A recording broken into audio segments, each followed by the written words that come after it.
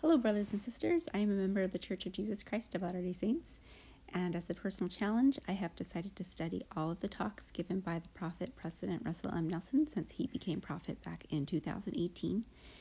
And as of now, he has 31 messages that he's given during conferences.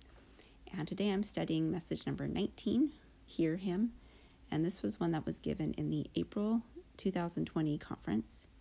And I'm just going to go through, read some of it, and then give some of my thoughts and insights into what he's saying. Okay, the little synopsis at the top says, Our Father knows that when we are surrounded by uncertainty and fear, what will help us the very most is to hear His Son. Okay, so He welcomes us all to conference. And then He says, in the past several weeks, most of us have experienced disruption in our personal lives.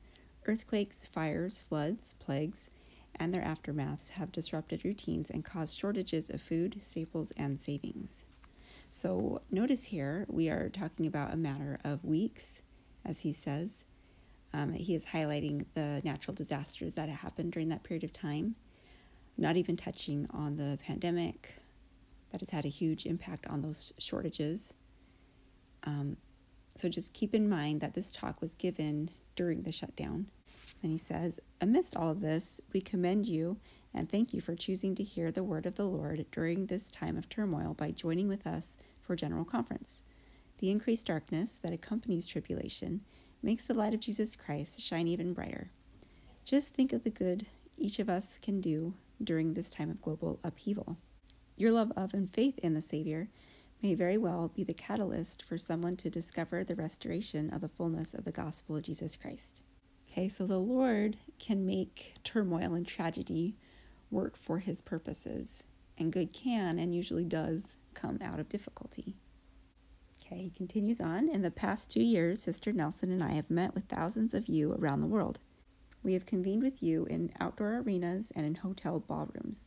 In each location, I have felt that I was in the presence of the Lord's elect and that I was seeing the gathering of Israel occur before my eyes. And I think this is significant. Much of President Nelson's focus throughout his life has been the gathering of Israel. And my personal opinion is that is because he is a prophet now. And during these last days, when the gathering of Israel and the return of the tribes will be a reality, and I think this topic has always resonated with him. Even since before becoming prophet, you'll see that a lot of his talks focus around this. And right now, it is clearly on his mind a lot. And the fact that he is saying that he feels like he is seeing it, or maybe at least catching glimpses of this, is huge. And probably means that we are not too far away from the time of those things becoming a reality. We live in a day that our forefathers have awaited with anxious expectation. Okay, that brings us to reference number 1, which is Doctrine and Covenants 121, verse 27. Says, which our forefathers have awaited with anxious expectation to be revealed in the last times, which their minds were pointed to by the angels as held in reserve for the fullness of their glory. Okay, so he is saying that this is our day that we are living right now. He says we have front row seats to witness live what the prophet Nephi saw only in vision, when the power of the Lamb of God would descend upon the covenant people of the Lord, who were scattered upon all the face of the earth, and they were armed with righteousness and with power of God in great glory. And I think this statement here really amazed a lot of people, because sometimes we read the scriptures and we know that we're supposed to liken them unto our lives, but sometimes it's hard to make those connections, or maybe we think that it's too bold to claim that something is talking directly about us in our time. But he is saying right here that this is us right now. Nephi is talking to you and is looking at exactly what you are looking at. The only difference is that you are physically here to see it. He is seeing it in a vision, but we are here witnessing it live. So if you read the chapter heading here of the chapter that he is specifically talking about, it says, an angel tells Nephi of the blessings and cursings to fall upon the Gentiles. There are only 2 churches, the church of the Lamb of God and the church of the devil. The saints of God in all nations are persecuted by the great and abominable church. The Apostle John will write concerning the end of the world. So I would encourage you, if you haven't already, to read this chapter with that knowledge in mind.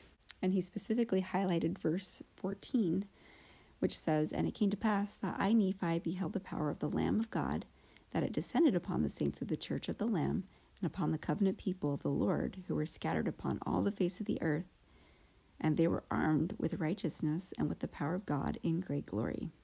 I think it really is helpful to, when we're pondering this, to read the whole chapter to get some context about what this is talking about. And it might give us a general timeline as to where we are in relation to the end days and the second coming. "You, my brothers and sisters, are among those men, women, and children whom Nephi saw." Think of that. "Regardless of where you live or what your circumstances are, the Lord Jesus Christ is your Savior. The God's prophet Joseph Smith is your prophet. He was foreordained before the foundation of the world to be the prophet of this last dispensation, when nothing shall be withheld from the saints." Revelation continues to flow from the Lord during this ongoing process of restoration. So Jesus is everyone's Savior, whether we recognize him as that or not, or whether each individual recognizes him as their individual Savior or not. And likewise, Joseph Smith is your prophet, the prophet of your dispensation, whether you recognize him as the prophet or not. And then he goes on to outline all that we have because of the restored gospel. We are sealed together as families. We are not only able to just feel the Spirit, but we have the gift of the Holy Ghost.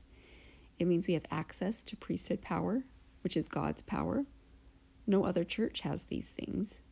What an anchor to our souls are these truths, especially during these times when the tempest is raging. The Book of Mormon chronicles the classic rise and fall of two major civilizations. Their history demonstrates how easy it is for a majority of the people to forget God, reject warnings of God's prophets, and seek power, popularity, and pleasures of the flesh. Repeatedly, past prophets have declared great and marvelous things unto the people, which they did not believe. Then he talks about how these truths are not embraced by most people. He says, "It is no different in our day. Through the years, great and marvelous things have been heard from dedicated pulpits across the earth. Yet most people do not embrace these truths, either because they do not know where to look for them, or because they are listening to those who do not have the whole truth, or because they have rejected truth in favor of worldly pursuits." Think about the parable of the sower. There are different reasons why different people don't embrace the truth and don't embrace the gospel of Jesus Christ. The adversary is clever. For millennia, he has been making good look evil and evil look good. His messages tend to be loud, bold, and boastful. However, the messages from our Heavenly Father are strikingly different.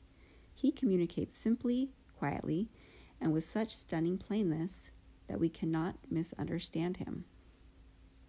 Satan is very clever. He is very smart and very good at what he does. And that is not said out of admiration, but just out of truth and out of caution for us, because it's important to be aware of his tactics and to be aware of him and what he is doing in this world. He reuses the same tactics over and over because every generation of time, he gets a whole new group of people to use them on. And people keep falling trapped to the same thing over and over again. Heavenly Father's messages are usually very simple and plain and easy to understand. His communication is usually very calm and quiet and not overly stimulating. Satan's messages and communication is usually loud and boastful and flashy and compelling and attractive to the natural man. They can sometimes be somewhat difficult to understand and something that seems new or exciting, or sometimes that requires many hoops to jump through or mental gymnastics to even make sense of. So one example out of many that could be used here is the gender ideology of today. This is something that I've talked about a few times on this channel because it is such a classic example of ways that Satan has confused the world. If he can get people to truly believe that women and men are no different from each other and are completely interchangeable, then that is a huge victory for Satan. Sadly, so many people are believing this lie, and it is a complete deception from the adversary. And you have to jump through many mental hoops for this to even make sense. And that is not to say that there aren't some people who really do struggle with a gender identity disorder. But that does not take away from the simple truth that a man's body has a man's spirit and a woman's body has a woman's spirit. This is simple. This is plain. This is easy to understand. A lot of Satan's tactics stem from the idea that morality is entirely relative, and what's right for me might not be right for you, and what's right for you might not be right for me, and no one can pass any form of judgment, or that's hateful. When in reality, there is objective right and wrong, and it's usually very plain and easy to see. For example, whenever he has introduced his only begotten Son to mortals upon the earth, he has done so with remarkably few words. On the Mount of Transfiguration to Peter, James, and John, God said, "This is my beloved Son, hear him." His words to the Nephites at Ancient Bountiful were, "Behold, my beloved Son, in whom I am well pleased, in whom I have glorified my name, hear ye him." And to Joseph Smith, in that profound declaration that opened this dispensation, God simply said, "This is my beloved Son, hear him." So here we're getting into the heart of the subject of hearing him. And these three different examples from three different books of scriptures are all consistent in God's communication.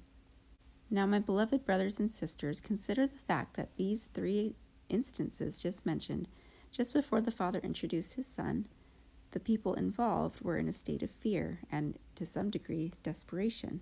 Our Father knows that when we are surrounded by uncertainty and fear, what will help us the very most is to hear his Son. Because when we seek to hear, truly hear his Son, we will be guided to know what to do in any circumstance. As we seek to be disciples of Jesus Christ, our efforts to hear him need to be ever more intentional. It takes conscious and consistent effort to fill our daily lives with his words, his teachings, his truths. So the more we surround ourselves with influences that invite the Spirit, the more easy it is for us to hear his voice. And I've heard this analogy that the Spirit can be thought of as a Wi-Fi signal. And the closer we are to the router that kicks out that signal, the better our connection will be. We simply cannot rely upon information we bump into on social media. With billions of words online and in a marketing-saturated world, constantly infiltrated by noisy, nefarious efforts of the adversary, where can we go to hear him? So he gives us different ideas, different things we can do to boost our Wi-Fi signal. So number one, we can go to the scriptures. They teach us about Jesus Christ and his gospel, the magnitude of his atonement, and our Father's great plan of happiness and redemption. Daily immersion in the Word of God is crucial for spiritual survival, especially in these days of increasing upheaval. As we feast on the words of Christ daily, the words of Christ will tell us how to respond to difficulties we never thought we would face. I feel like he's saying to us loud and clear right here. He's kind of giving us a foreshadow that things are going to be difficult for a while. There's going to be different forms of trials and upheavals all around the world that we're all going to face. Things that we never thought we would face. So we need to be daily immersed in the Word of God so that we can strengthen the communication with the Spirit and so that we can hear the voice of our Savior more easily and more clearly. Okay, number two is that we can hear him in the temple. The house of the Lord is a house of learning, when the Lord teaches in his own way. There each ordinance teaches about the Savior. There we learn how to part the veil and communicate more clearly with heaven. There we learn how to rebuke the adversary and draw upon the Lord's priesthood power to strengthen us and those we love. How eager each of us should be to seek refuge there. And then he makes a note here saying that when worshiping in the temple is not possible, I think he was specifically speaking about the closures, but I think this could apply to anybody who it's not possible for due to distance or health concerns. He says, I promise that as you increase your time in temple and family history work, you will increase and improve your ability to hear him. So those same blessings can apply to anybody who is participating not only inside the temple, but also doing indexing, doing family history work. We can claim those blessings as well. And then number three, We also hear him more clearly as we refine our ability to recognize the whisperings of the Holy Ghost. It has never been more imperative to know how the Spirit speaks to you than right now. And if you remember, he said in the conference before that time is running out. And then he's saying this conference that it's never been more important to know how the Spirit speaks to you than right now. So there's definitely a sense of urgency. In the Godhead, the Holy Ghost is the messenger. He will bring thoughts to your mind, which the Father and Son want you to receive. So again, he's kind of like that Wi-Fi signal. He's the one transporting those thoughts and those ideas into our mind, given to us from our Father and from the Savior. He is the Comforter. He will bring a feeling of peace to your heart. He testifies of truth and will confirm what is true as you hear and read the word of the Lord. Okay, and number 4, we hear him as we heed the words of prophets, seers, and revelators. Ordained apostles of Jesus Christ always testify of him. They point the way as we make our way through the heart-wrenching maze of our mortal experiences. So they are the watchmen on the tower. They are the ones who are pointing us through the maze of our life and able to see things from a vantage point that we just can't see. Okay, in this next paragraph here, he gives us some promises. He says, what will happen as you more intentionally hear, hearken, and heed what the Savior has said and what he is saying now through his prophets? Okay, so here's the promises. I promise that you will be blessed with additional power to deal with temptation, struggles, and weaknesses. I promise miracles in your marriage, family relationships, and daily work. And I promise that your capacity to feel joy will increase even if turbulence increases in your life. Then he announces the proclamation, and he says that they wanted something special to commemorate the first vision and thought of, instead of erecting a monument, that it would be more meaningful and sacred to issue a proclamation. Okay, I'm going to read this proclamation. It says, we solemnly proclaim that God loves his children in every nation of the world. God the Father has given us the divine birth, the incomparable life, and the infinite atoning sacrifice of his beloved Son, Jesus Christ. By the power of the Father, Jesus rose again and gained the victory over death. He is our Savior, our exemplar, and our Redeemer. 200 years ago, on a beautiful spring morning in 1820, young Joseph Smith, seeking to know which church to join, went into the woods to pray near his home in upstate New York, USA. He had questions regarding the salvation of his soul and trusted that God would direct him. In humility, we declare that in answer to his prayer, God the Father and his Son, Jesus Christ, appeared to Joseph and inaugurated the restitution of all things, as foretold in the Bible. In this vision, he learned that following the death of the original apostles, Christ's New Testament church was lost from the earth. Joseph would be instrumental in its return. We affirm that under the direction of the Father and the Son, heavenly messengers came to instruct Joseph and reestablish the Church of Jesus Christ.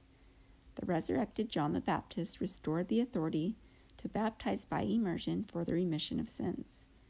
3 of the original 12 apostles, Peter, James, and John, restored the apostleship and the keys of the priesthood authority. Others came as well, including Elijah, who restored the authority to join families together forever in eternal relationships that transcend death. We further witness that Joseph Smith was given the gift and power of God to translate an ancient record, the Book of Mormon, another testament of Jesus Christ. Pages of this sacred text include an account of the personal ministry of Jesus Christ among people in the Western Hemisphere soon after his resurrection. It teaches of life's purpose and explains the doctrine of Christ, which is central to that purpose.